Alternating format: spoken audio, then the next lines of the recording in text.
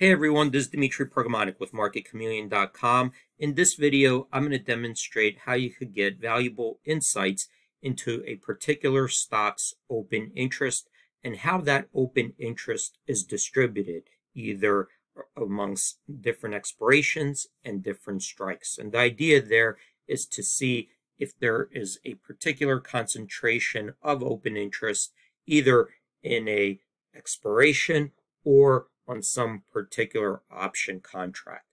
And we're going to use SPY in this example. And I'm here on the SPY options chain. And above here, I have different tabs to select from. And we're going to click on this one, open interest.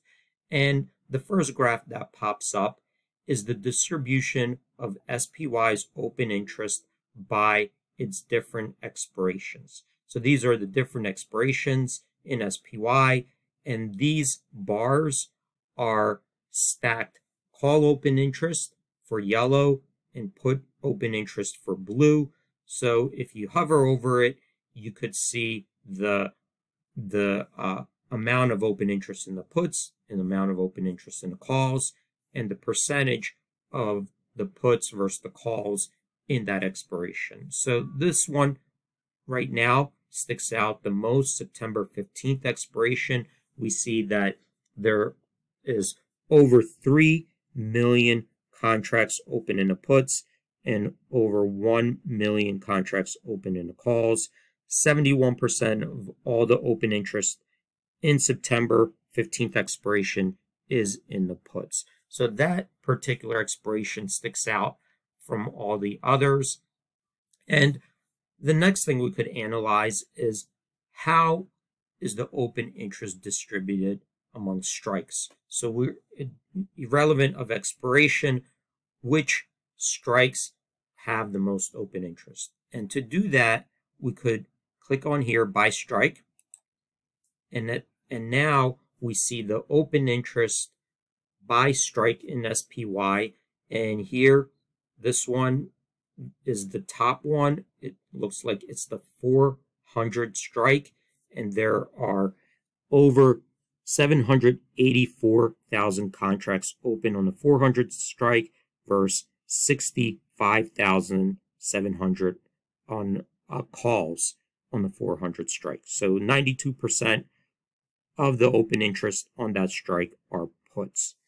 Another thing we could do is take a look at how the open interest has been changing from one day to the next. So the total open interest has been increasing or decreasing. Is there a trend?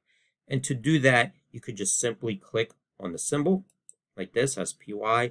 And now we see by date, you could see over here in time, how the open interest has changed from one day to the next. So it looks like it fell off over here, potentially because of an expiration. And it grew a little bit from day to day, it looks like, and then fell again over here. So nothing unusual pops out here.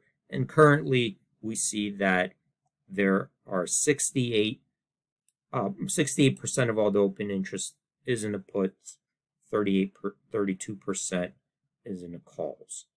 Now let's look at a particular expiration. When we came over here, we did notice that September 15th stands out. Let's take a look at September 15th. I'm going to click on here and find September 15th expiration, which is, let's see, right over, I think I have to scroll down. Sorry, everyone. There are a lot of expirations here in SPY, and there it is right here. Now that we selected it, we could see graphically how the open interest is distributed amongst different strikes on that September 15th expiration. So here we have this bar here on the it looks like on the 400 strike, and we see that 185,000 contracts are open on the 400 put versus 12,561 on the 400 call in September 15th expiration. And this is a quick way to get insights and analyze how open interest is distributed in a particular stock by expiration, by strike, within the expiration, how the open interest is distributed, and we could also see graphically the change in open interest from one day to the next. Hopefully, everyone, this was helpful, and hope to see you guys in the next video.